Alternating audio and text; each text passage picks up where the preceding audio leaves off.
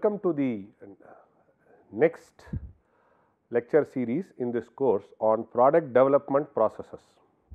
So, indirect prototyping.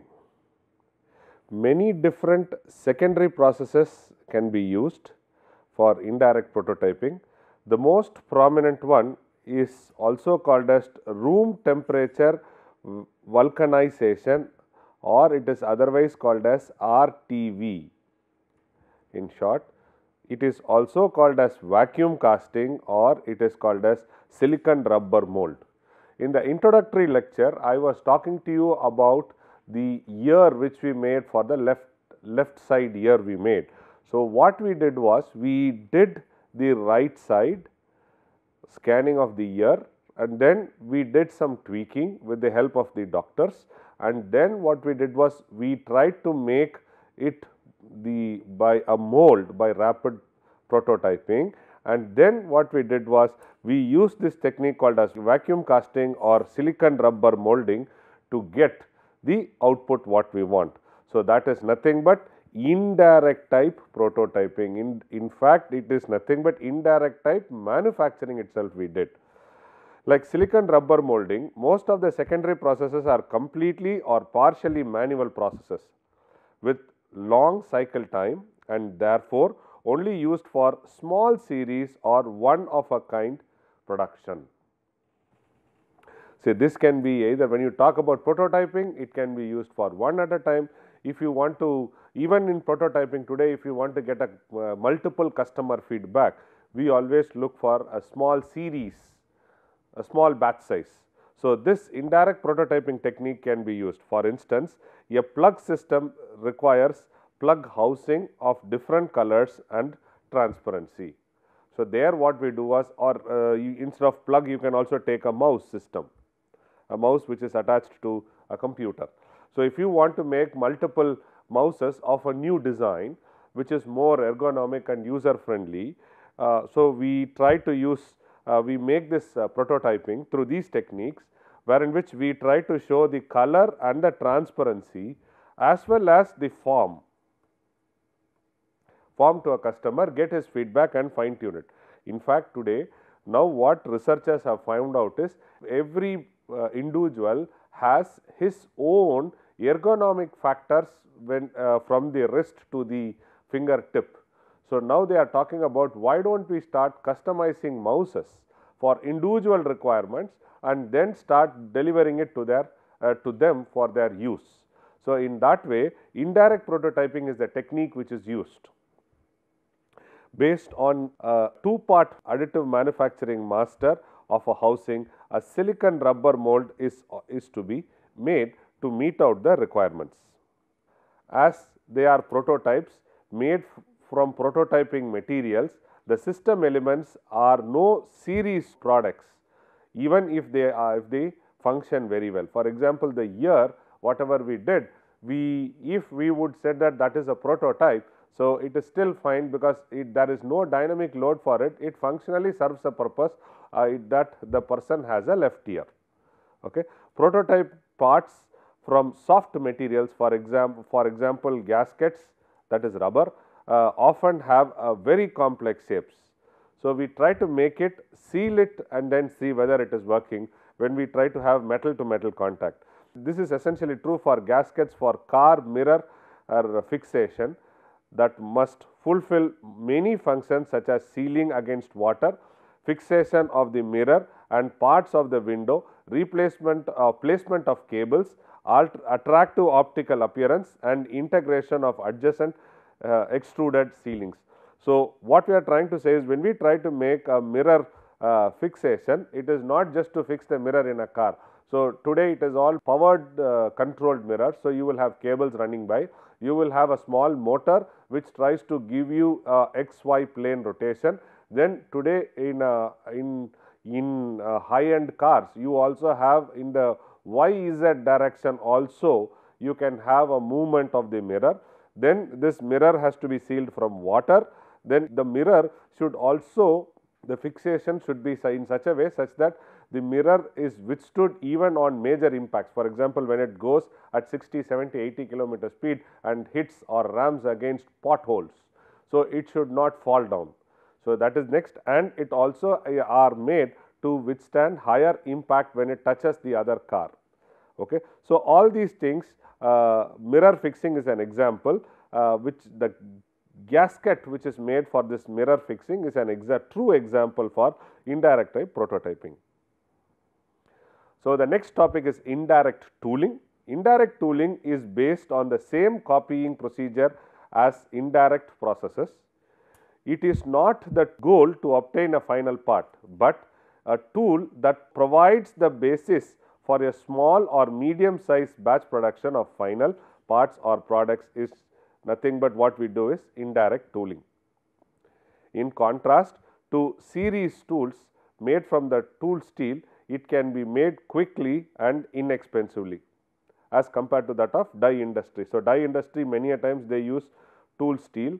This tool steel many of the times it is made by machining operation. Machining can be conventional and it can be non-conventional. Non-conventional, though you get the required output, but it is an energy inefficient process. So, it takes a lot of time to make it. Then on top of it you will also have finishing processes which is coming by, so that you finish the component, and that is a huge challenge. Machining it is by non-conventional machining process you get the output. Then after that we try to do finishing process. Finishing of a complex tool die takes a lot of time. So, today they are trying to innovate a lot of processes in automating it.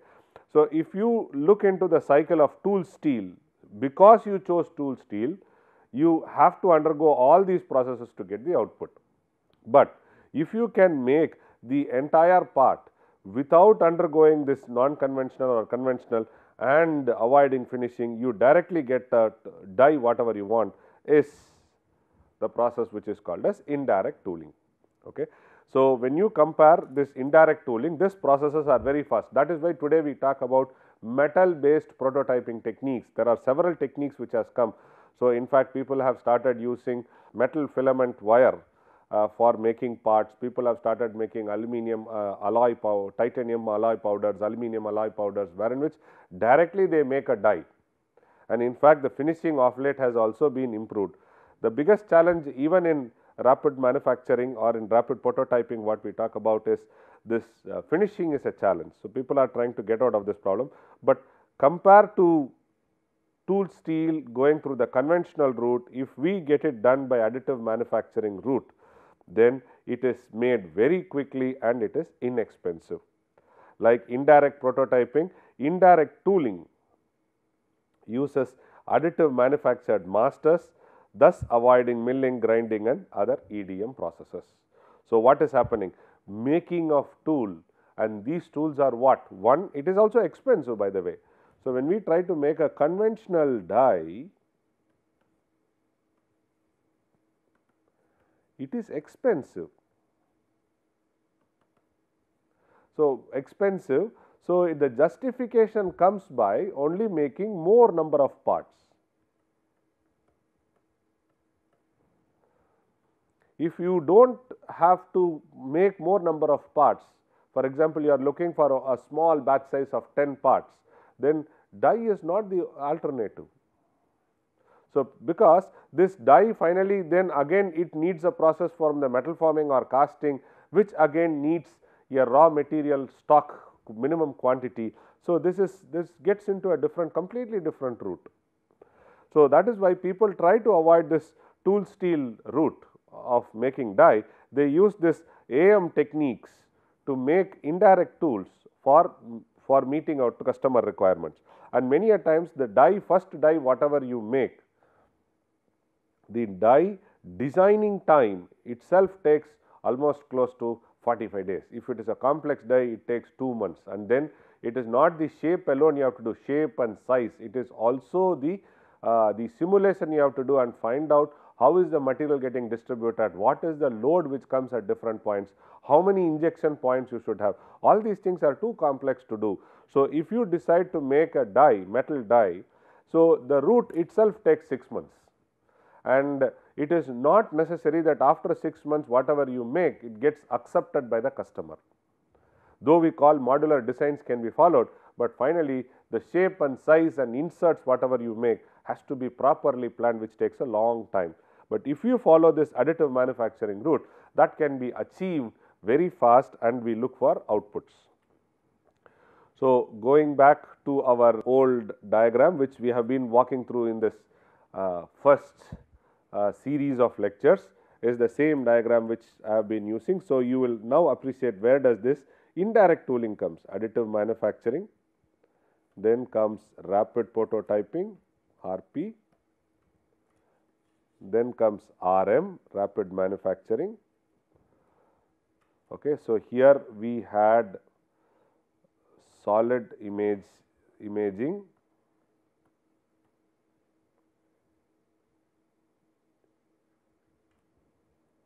then we have concept modeling.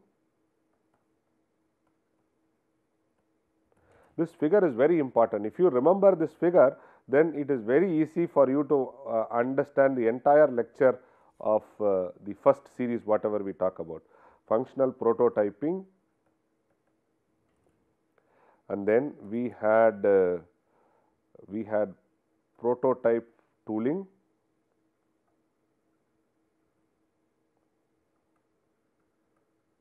then we had direct tooling, then we had direct manufacturing. So, these two comes from here.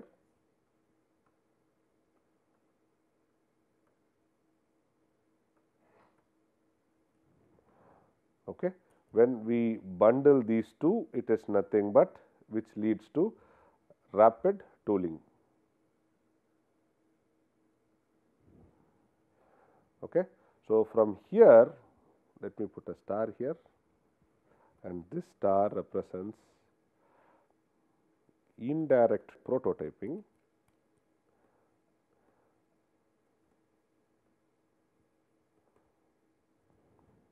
and the other one, an offshoot of this, we will have indirect tooling. So, now you can understand where does this indirect tooling come. Okay. From rapid prototyping. So, this is a line which we draw, which is for prototyping, and this is the place where we try to write manufacturing, and this is what is technology. Okay. This is technology. Okay. And if I draw a diagram till here, it is called as additive processes, and here it is non-additive processes. So, you are trying to make a product which is not directly added, but you make a tool and from that tool you try to make a product. So, this diagram is very, very important. If you look at it, functional prototyping leads to indirect prototyping, and then if you are looking forward from this an offshoot, what you can do is you can try to take it for indirect tooling. In contrast to silicon rubber mold, it may be usable for a large number of parts made not only from plastic, but also from metals as well.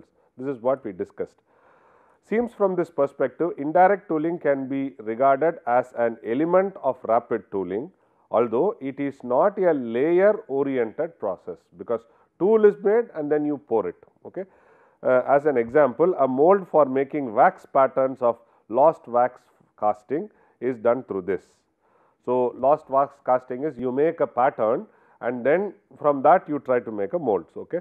The mold is obtained from a additive manufacturing master by counter casting it in a polyurethane PUR, and then you backed by an aluminium box. After the AM part is removed, the mold is used to process the required amount of wax patterns.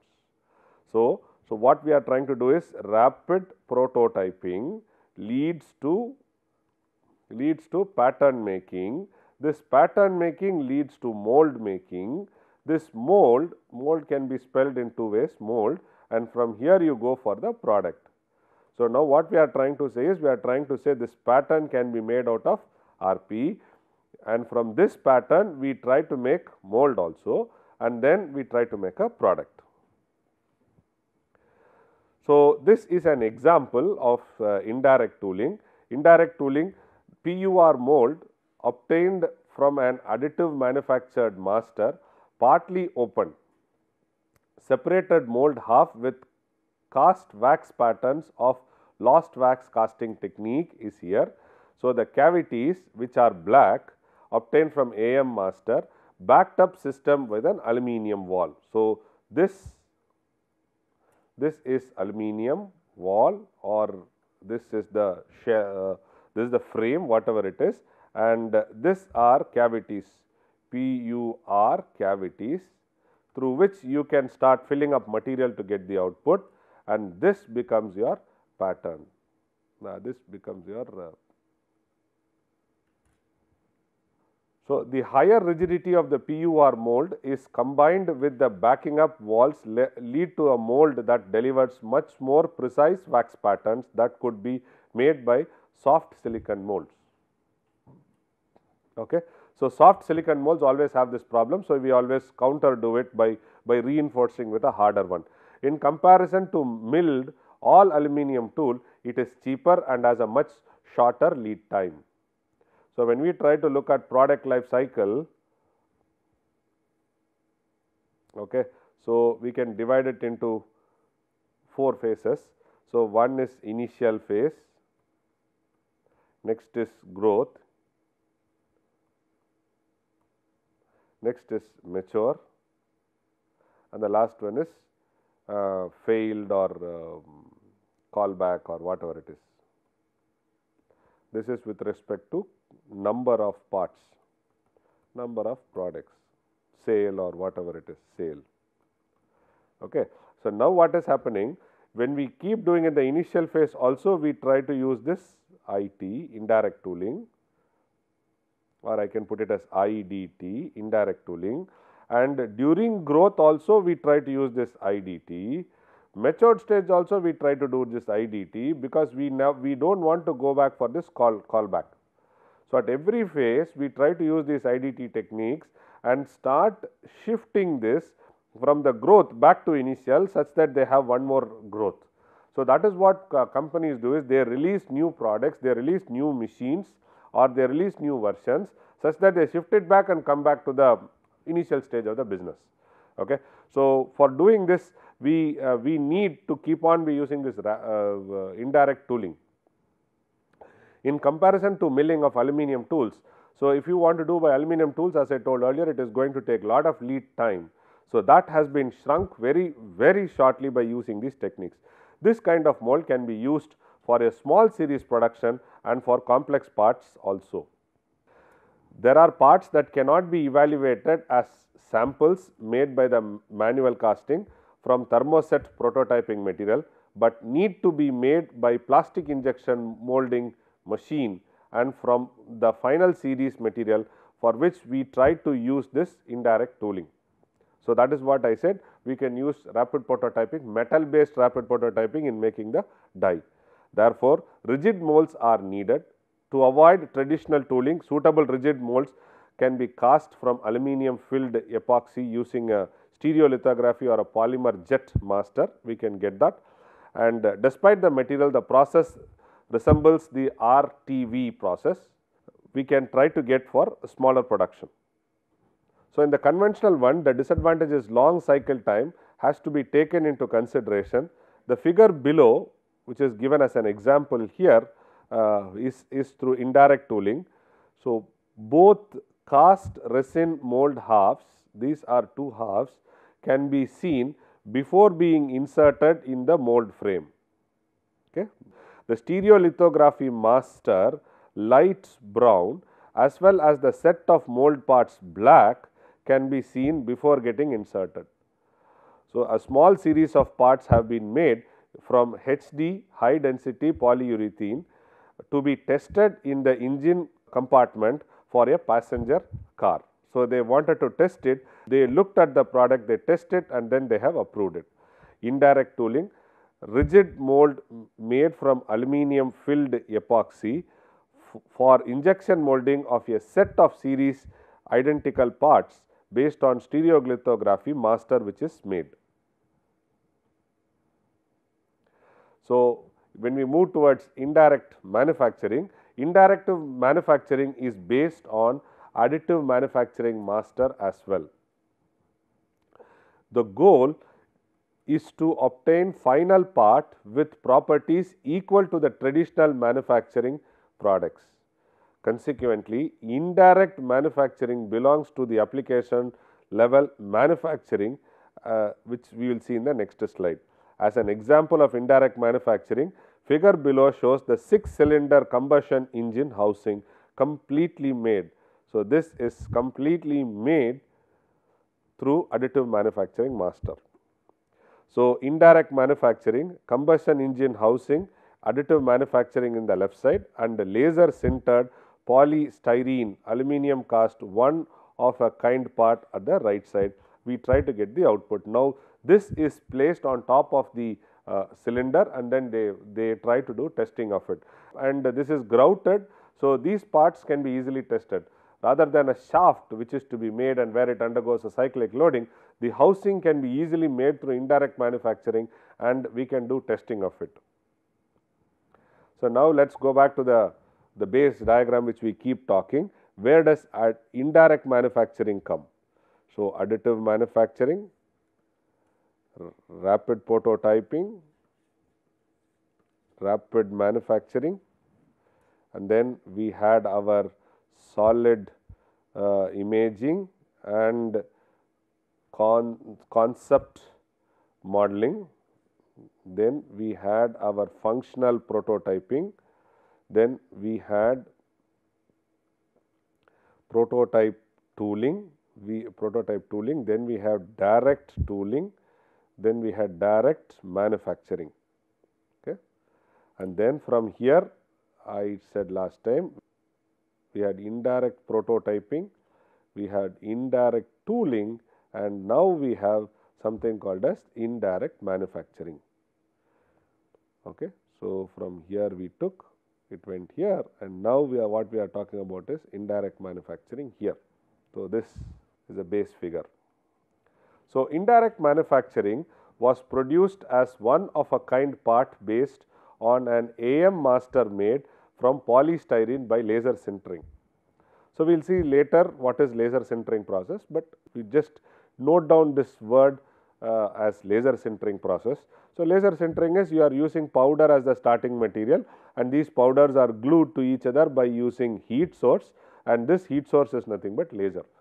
Okay. The scaled master was transformed into an aluminum part by evaporative pattern casting, which is a process closely related to lost wax casting process. As a result, a series of identical engine housing is obtained. It can be used to optimize and verify the engine design, including fire testing run long before series molds are available, but also as a small series product for racing it can be used. So, generally today when we talk about this racing cars, they are all one of its kind. So, here making a die and then producing multiple parts is of no use. So, what people do, they use these additive manufacturing techniques, try to make a die, and then from that die they try to cast and then get an output, and this tries to help them. When they get the output, they put it on the test bed, see its performance, and if they have to change, they go quickly back and work on the end product, and then they go change the die. If it is possible, they put an insert there. If it is not possible, they redo the die very fast. So, this is indirect manufacturing. Whether it is an appropriate manufacturing method or not is not a technical, but only economics plays a major important thing. So, this is a part which is made out of indirect manufacturing.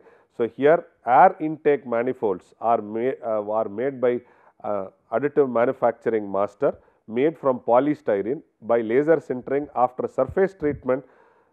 This is after surface treatment. Aluminum casts one of a kind part is made using this indirect manufacturing. The same process was used to make air intake manifolds of a combustion engine displayed in the figure given below. It was made from aluminum by lost wax casting. Like in the previous slide, whatever we have discussed, the master was obtained from laser sintering of polystyrene.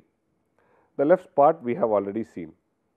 Another variation of this process is displayed in this figure, showing that 3D printing process of PMMA type plastic. These are all plastic provided precise casting as well. In this picture, a gearbox for a racing car is made. So, indirect manufacturing is effectively used today in aero, in auto and in consumable products.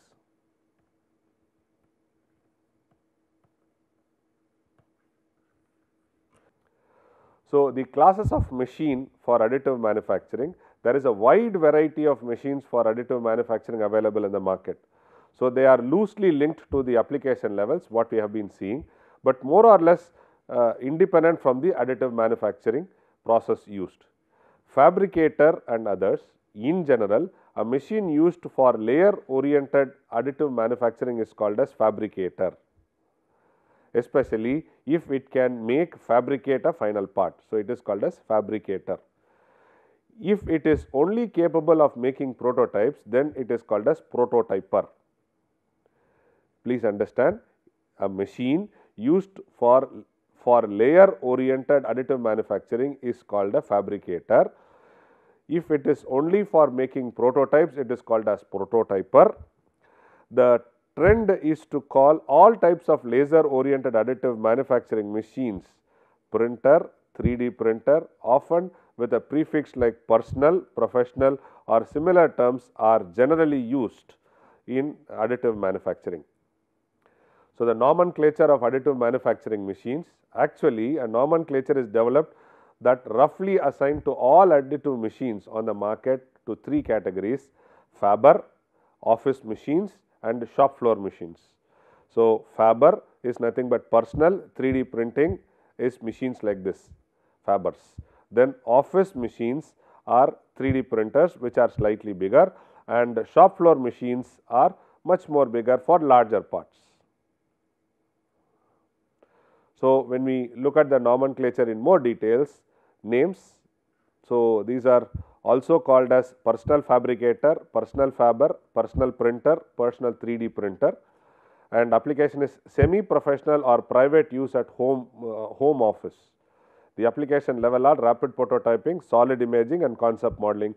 These are the application levels, these fabers will be used in general. Then office machines, it can be called as office printers, professional 3D printers, professional use in the office or in workshops. It is used for rapid prototyping, functional prototyping, master for secondary rapid prototyping process also can be made through this office machines. When we talk about shop floor machines, the production machines, production printer, the professional use in production or professional job shops, these are the applications. It can be used for rapid manufacturing, direct prototyping and direct tooling. So, these are the places where office shop floor machines can be used. As the common abbreviation Faber is used in particular to address a small, simple and a cheap machine, you can say economic machine.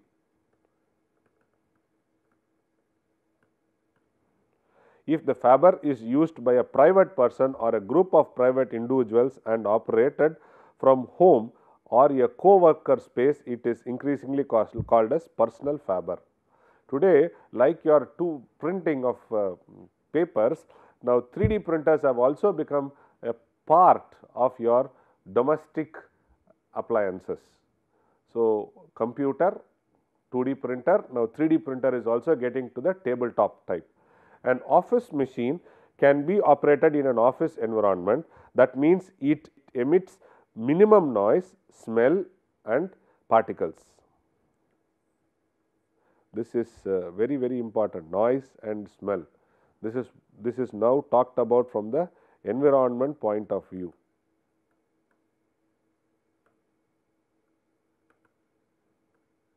very important. The built material can be refilled as it is typically delivered in cartridges, just like your coffee machine. Coffee machines, you get your coffee powder in packets. Here you get it in cartridge. You just replace the cartridge, like your printer. Operation is easy and part handling is simple.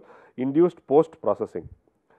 The waste is disposable as normal office or household waste. It is important. The shop floor machines require an industrial environment, including trained personnel and logistics. So today what people are talking about is an additive manufacturing machine which can take several sources as the starting material and use several different types of heat sources for joining this starting material to get the output. Okay. It is designed for high output and productivity.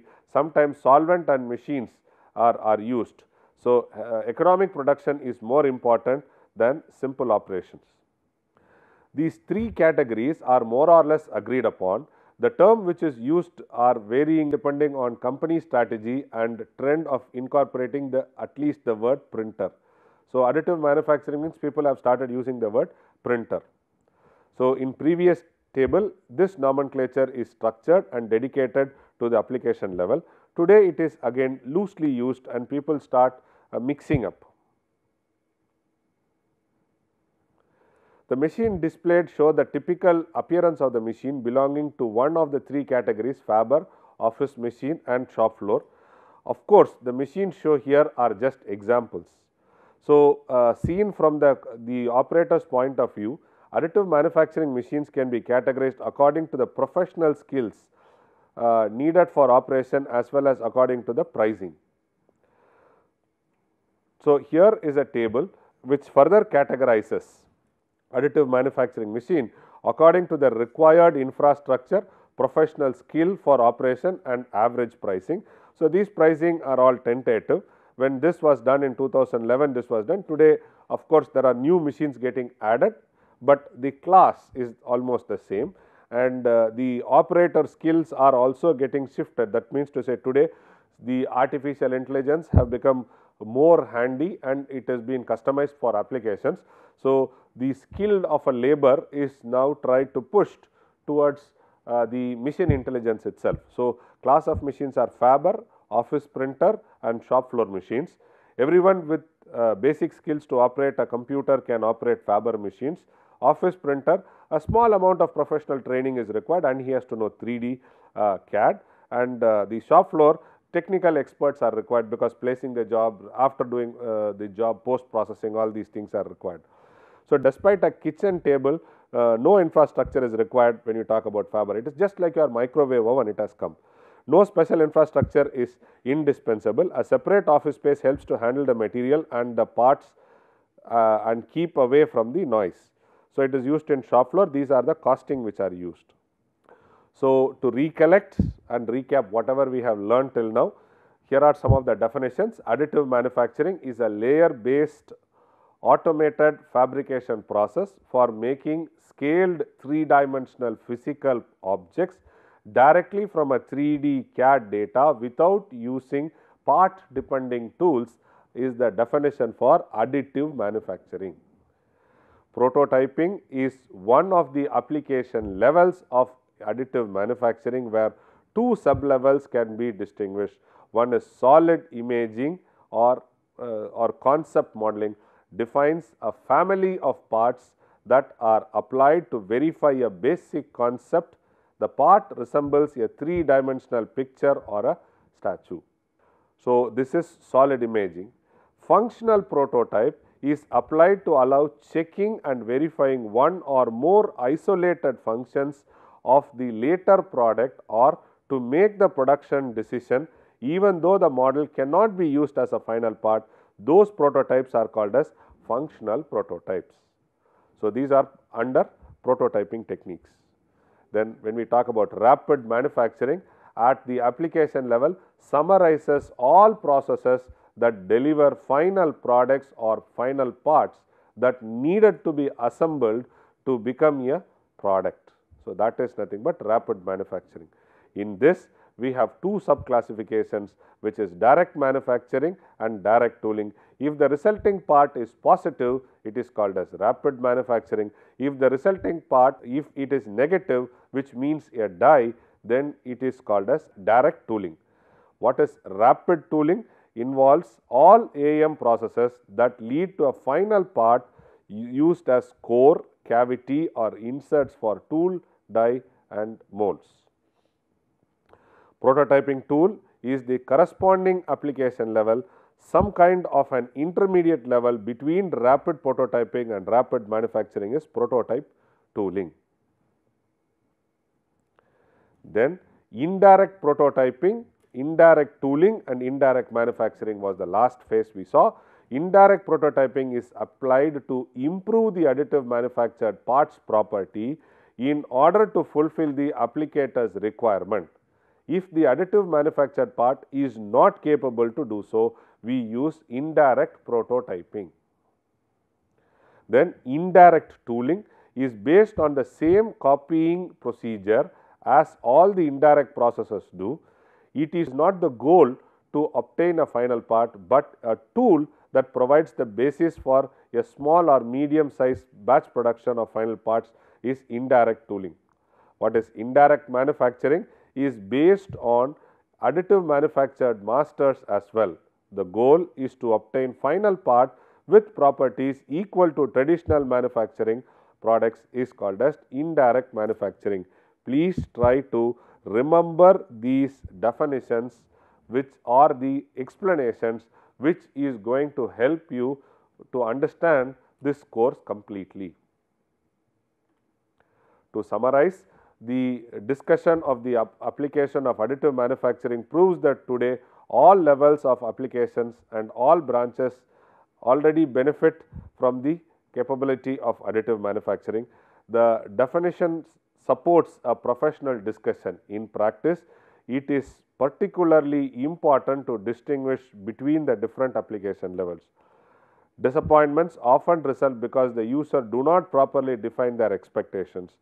The examples underlying that various additive manufacturing process can be used sometime even alternatively to meet the user needs. To take the advantage of this fact, different additive manufacturing processes that are commercially available are presented. Today, restriction such as limited variety of starting material, poor surface quality and far too small performance of additive manufacturing process will be overcome quickly, which are now the limitation. People are getting out of it. As worldwide hundreds of scientists and industrial product developers work on all facets of this new technology, tremendous improvement as well as complete new processes will be available soon. They will open up new field of application for all kinds of industrial products, namely for electronic parts and medical applications, which is very much talked about today. To recap what we saw, need for rapid manufacturing, what is the main characteristics of additive manufacturing part, what is the difference between generative manufacturing and additive manufacturing, what is the relationship between generative manufacturing, additive manufacturing and layer based manufacturing, what is the difference between functional prototyping and direct manufacturing, on what parameters indirect manufacturing depends, and categories and nomenclature of additive manufacturing were some of the topics which were covered in this presentation. So, task for students, when you start executing these tasks, it gives you a better understanding. So, the task is try to take clay which is available in the market